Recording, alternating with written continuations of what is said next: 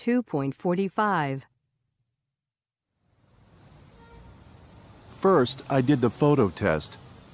I asked an office worker who was eating his sandwich to take a photo of me. He was really friendly and said, "Of course I'll take your picture." When I asked him to take more photos, he said, "Sure, no problem." When he gave me my camera back, he said, "Have a nice day." Next, it was the shopping test. I went shopping near Times Square, and I bought an "I Love New York" t-shirt and some drinks from two different people. I gave them too much money, but they both gave me the exact change back. Finally, it was time for the accident test. For this test, I went to Central Park, and I fell down on the ground. I only had to wait about 30 seconds before a man came to help me. "Is this your camera?" he said.